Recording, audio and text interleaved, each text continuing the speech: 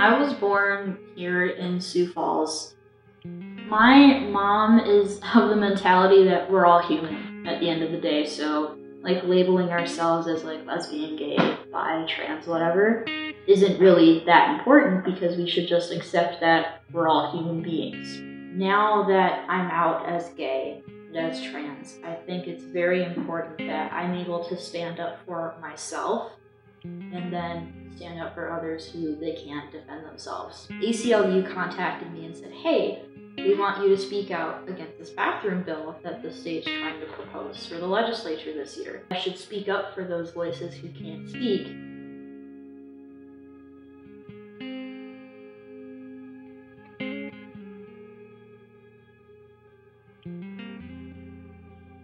This bill hurts. It makes me feel like I'm not a human being. I'm being treated like I'm different, so I need to be isolated.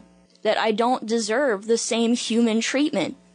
I respectfully ask that you vote no on HB 1008.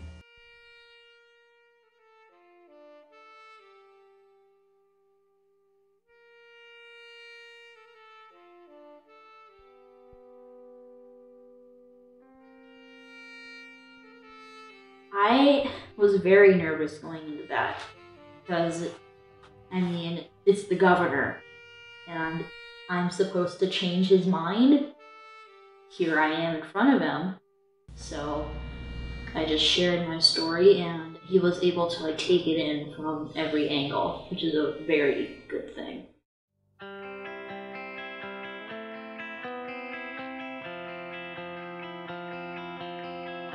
Mom, they vetoed it! Check, please! Please, make sure this is real! Please!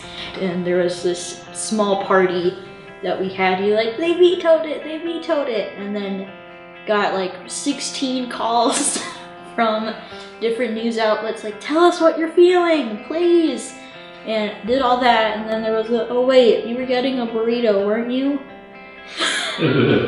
So you still had to go to Qdoba. Now, like, there's that realization that, like, I did it. My work actually changed something for the better.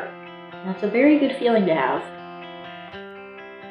The ACLU, they really got the ball rolling about getting me out there on, like, to that first press conference, getting me to peer.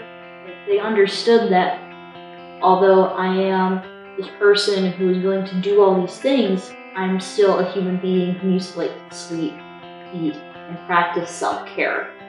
That shows me that this organization actually cares about not just the cause, but also the people who are fighting for a cause.